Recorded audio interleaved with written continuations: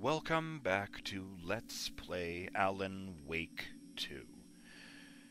I'm BurningDogFace, and I need to get, to the projection booth in order to meet with the mysterious Grandmaster, who is probably going to be another version of Alan, or, given the way that this is sort of a cliche story, oh, it's a plot twist or it's a character we already met. Maybe it's Yako, I don't know.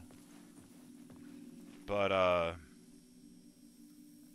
the problem is that there's a never-ending horde of really vicious shadows out there. Like, my god. Shout out to Yornik. Usually Yornik provides us with, nonsense, and I'd like them for that. Today actually fills in a blank. I believe it was the first line of Dark, Twisted, and Cruel, the song they on... Oh, it does this sometimes, yes. Yes, the song they played after we met Mr. Scratch. Was it the first line? Well, it was really close to the beginning, anyway. Yeah. Raoul, Duke, and Buck. They are my crowd. Shout out to Ornick, who says, Raoul Duke is a character created by and largely based on Hunter S. Thompson. Think the main guy in Fear and Loathing in Las Vegas. And Buck was a nickname of Charles Bukowski, another American writer. Knowledge! Oh, and shout out to Faye Otter, who says of the final battle in Saga's story when we were defending the old gods of Asgard, this battle can be summed up with 3 words. Current objective. Survive. Ooh, that's a dark cut. I like that. I like that a lot. Oh, and, shout out to Yornik, who says of the end of Saga's story, well, that was unexpected. But I'm certain Saga and Alan will fix everything. They are protagonists, after all. At least they don't have to worry about villainous trees and evil plants. Agents Hugs and Dancer, with the most gracious help from Evie, made sure of that. Made sure the Dark Presence stays clear of local flora. It did involve the FBC veteran Teddy Bear mowing down shadowy monsters at his minigun, Plushy Deer agent rocking 2 pistols like John Wick, and a lovely porcelain lady playing the piano and singing. Where did she find a piano in the middle of the forest, you might ask? But that is just one of of Evie's many strange talents. Any time she wants to play, there's a piano nearby. However, since she's a really talented musician and singer, nobody seems to mind when this happens. And the song she chose for the assault on the dark forest of darkness? Fear of the Dark by Iron Maiden. Agent Hugs, being a fan of this band, sure appreciated it. Alright, I'm just putting off the inevitable. I'm going to put a jump cut here so that I can just tag this onto the successful run. So, here goes. Wish me luck.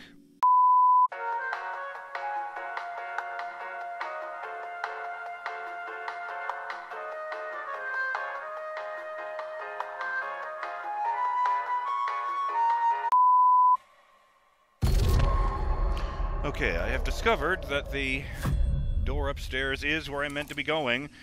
Unfortunately, I have also discovered that the shadows can open doors if I close them behind me. I have a flashbang.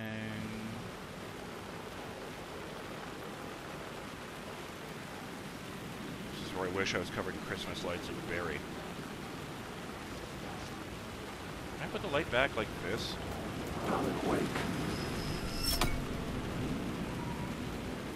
It's a big chunk they won't want to walk in, anyway.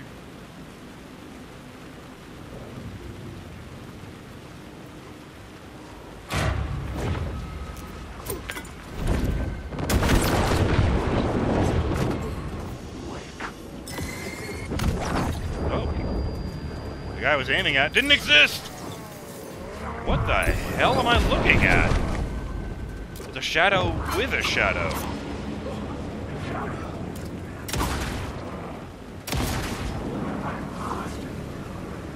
Running.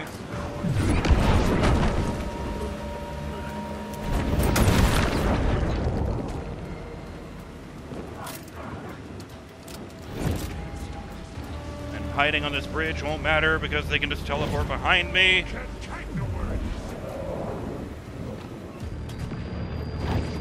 Fucking reload.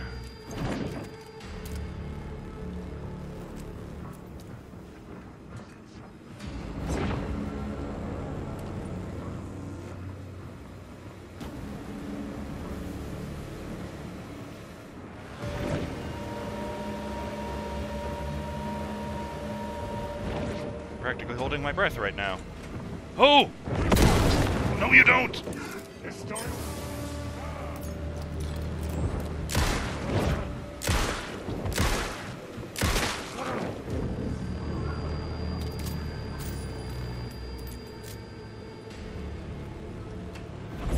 Oh! You see? That guy wasn't there a fucking second ago. Pills. Second thought, shotgun.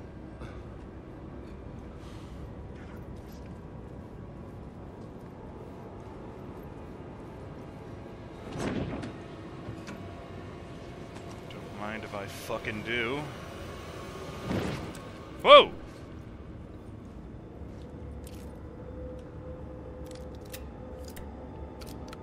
Limpieza. Commercial Products 8196. Oh, hey, I kind of loathe this experience, you know that? You know what, I'm gonna do something dumb. Just use this so I can take that with me. This will be at full health.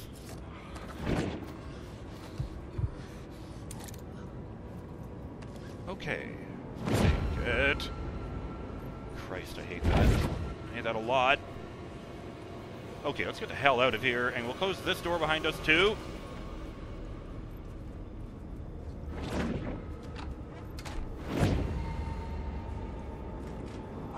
Oh! I heard that. I heard a door.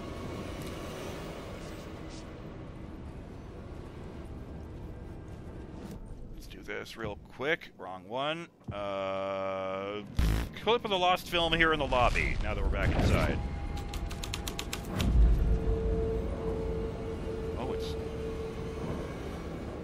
Lots of posters for Yotan Yo and Nightless Light, whichever version you're watching. Oh! I increased the ambient light in the area and a bunch of the shadows vanished. The ones that hadn't noticed me yet. I mean, that would mean those were non-hostile ones anyway. I'm drowning. I just realized this whole time I hadn't started the timer because I'd just been dying over and over again. Sorry. Oh! What the hell? Where did you even come from?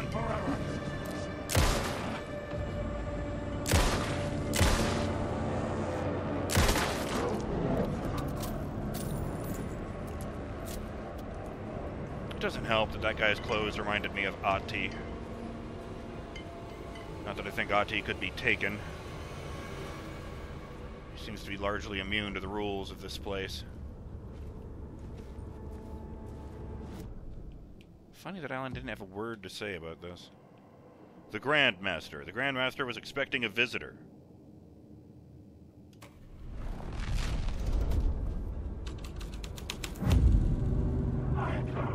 It's dark.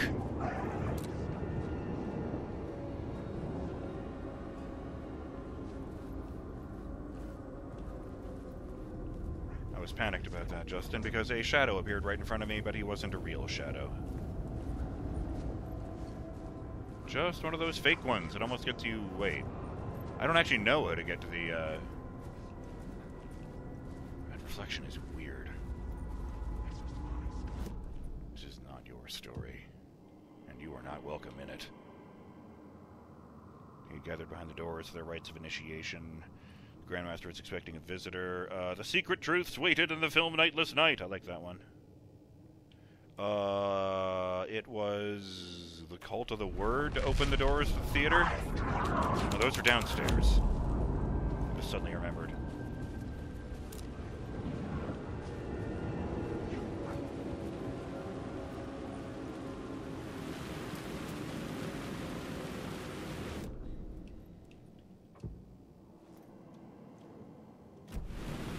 Oh. Oh, the place is still lousy with them, and I've still got 2 charges with me. Yeah, let's not tempt fate, on second thought. As I put the light back in the car, that's right.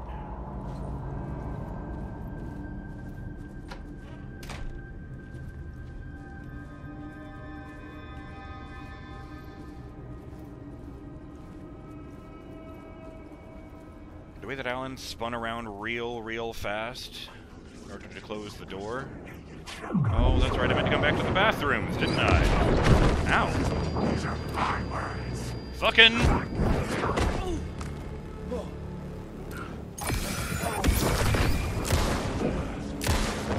Oh, shit.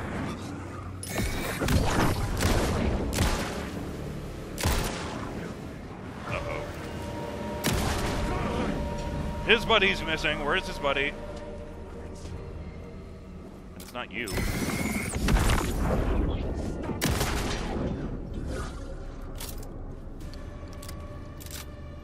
at that. Even beings that only exist conceptually don't like being shot in the face with a shotgun. Cult of the Word. Right. So...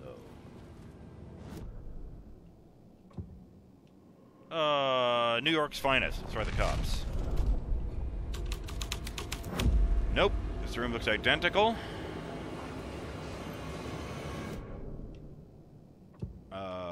Clip of the lost film. This would be a strange place to notice this. Nothing has changed. Didn't even put like a poster in here or anything. The Grandmaster.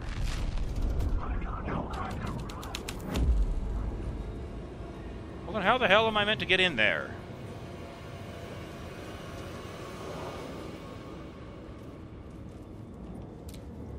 What?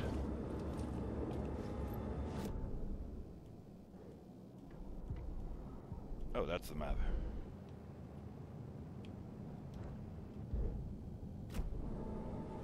Oh, maybe there's a thing on this side that I did get.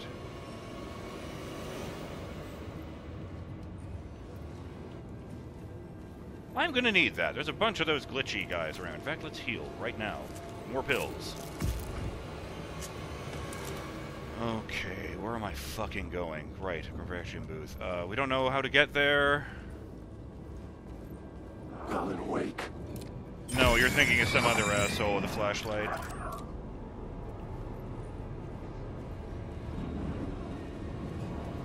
Oh. You know, on a side note, I don't like the fact that they're all already aware of me.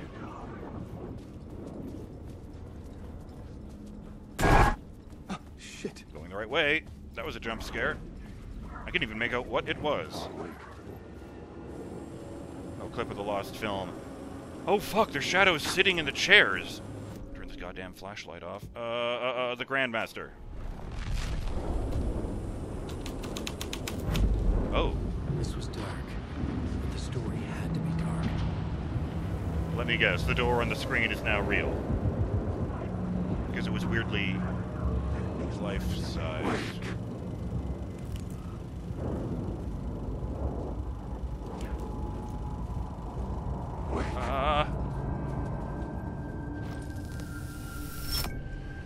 Okay, I'm breathing.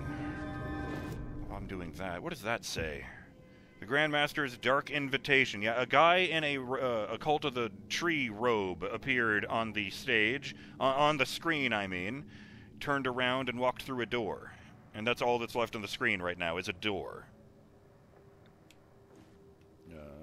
Right.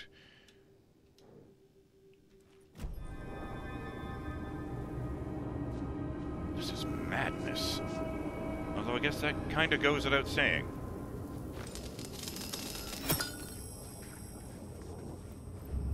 Can I just make my way down?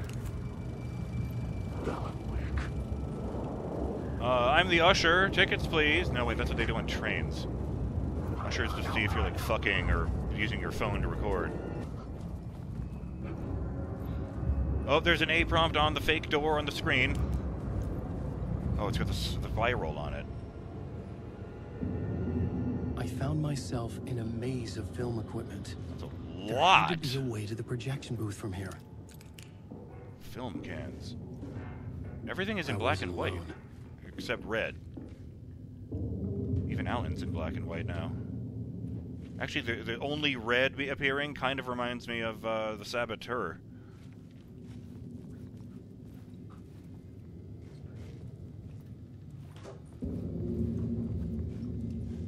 There's a lot of film cans, more film cans. I'm here, you son of a bitch. Show yourself. The Grandmaster, my ass. You're a clown in a mask. Plot twist, it's Mark Hamill.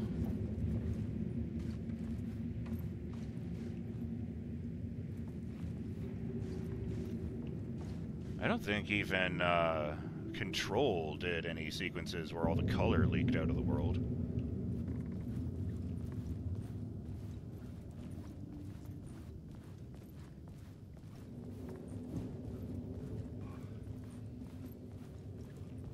I really don't like how odd these posters look.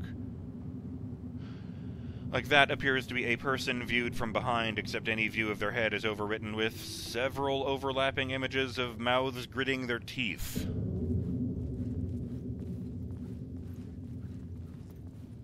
This whole set of drawers is just painted on.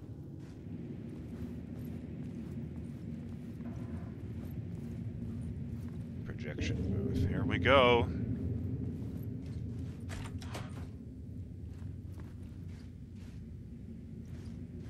There's no one here, but nothing. I can't interact with whatever this stuff on the table is.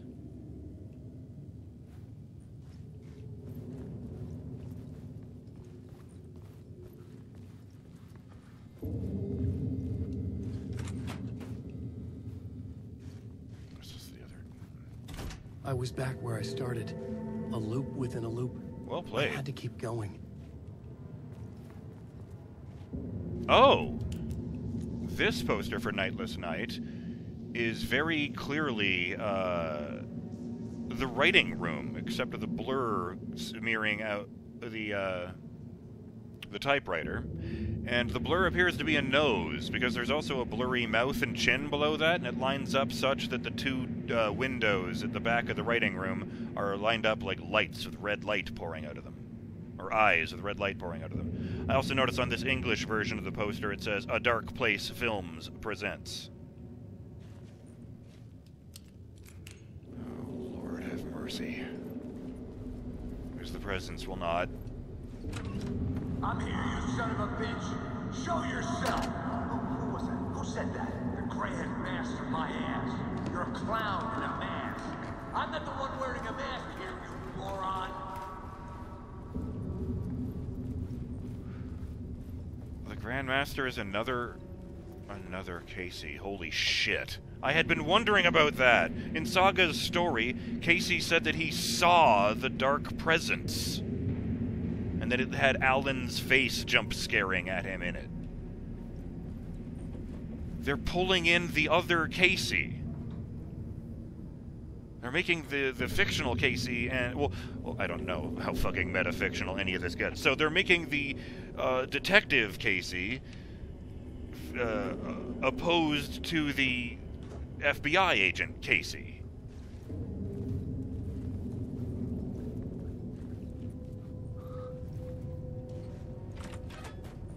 The Casey in the story was losing it. I wasn't far behind. Yeah, I noticed that. Not right now, but there was that video about stop writing and after it finished. Why would I do that? That's madness. This is too... It's locked this time. Oh, fuck. The wooden board against that wall is suddenly a door. I thought this was like an empty poster frame. I was back at the beginning again. I had to keep going. Find a way to the murder site.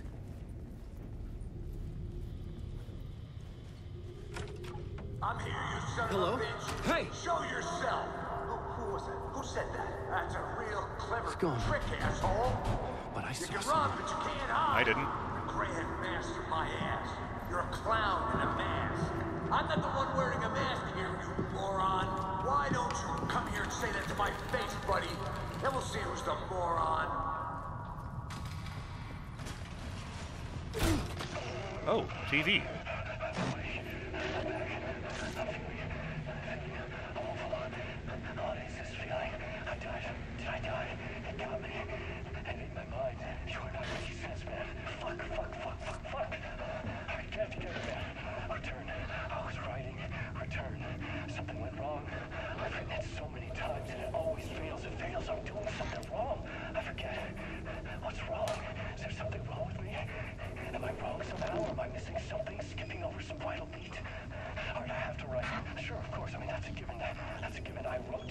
That word.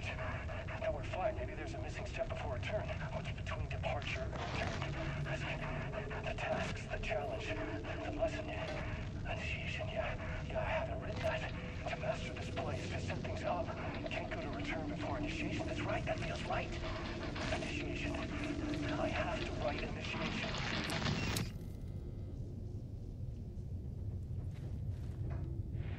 You are seriously just going to leave that one hanging?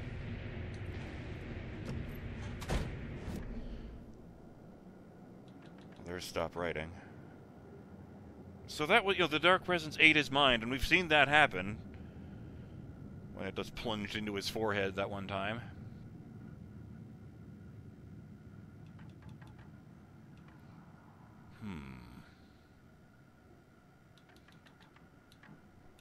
By the way, one of my only regrets for the saga, real regrets for the saga thing, is that I didn't find all of the Koskela ads, like the TV commercials. There was one missing.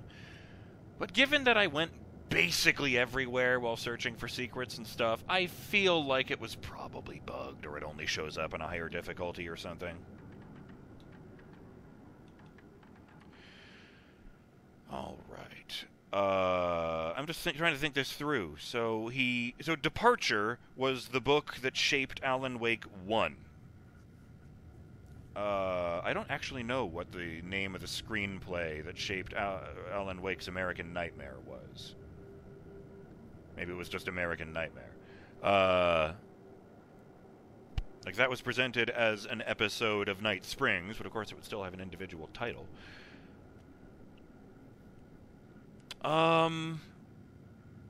Yes, he wrote Departure while being forced to by Barbara Jagger until Thomas Zane freed him.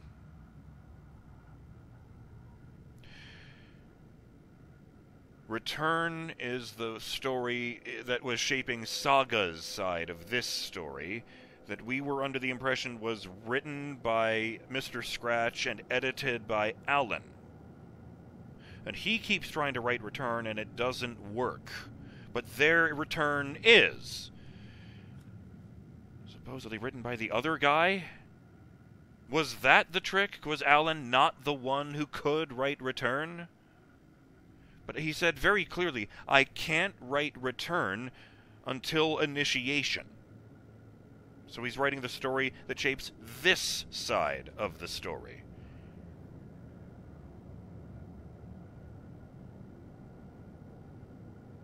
Well, they're both happening simultaneously. Jesus Christ! Well, of course they're both happening simultaneously. That video could have been recorded 100 years ago. I see it now. The question: how do you run from an idea, from a thought, from a story that lives in your head? You can't escape your fears. You carry your monsters with you. The devil in your back, it's in you. You're running right back to it. A loop. I have to stop. Stop running. Stop writing. I won't write another word. It's too dangerous. Only horror comes out of it. People get hurt. I will let the currents of this ocean wash me away. But what if I forget why I stopped? What if I forget I stopped at all? That is fucked up. If that happens, I'll start writing again. I really like just the acknowledgement, just this one time, that it's fucked up. Holy shit! Which one is this? Echoes on a billboard. Something kept me going. A broken man. No hope, no prospects, no love. too stubborn to die. Like a cockroach with a misguided sense of honor and justice in a city where there can never be justice. I refuse to quit out of spite. A self-inflicted punishment for failures that could never be redeemed. Refuse to stay lying down after a beating. Crawling back to my feet only to get lined for another one. A perpetual masochistic motion machine. Maybe in some other reality, What? a sadistic, godlike creator kept writing cases for me, just to keep selling my suffering to violence-hungry masses. I don't remember this. for profit. I vividly remember the city where there can be no justice, but that whole last bit, I don't remember that. Did they extend these when you actually listen to them on the radio screen? Huh. Well, I'm going to call this one here. I'm BurningDogFace, and I'll see you on the next episode of Let's Play Alan Wake 2. There are many questions to consider, and I'm not sure where we're going. But I'll be damned if I'll let this place stand in my way. Literally. Yeah. Well, till then, take care. Enjoy the vivid colors of life. And stay in the light.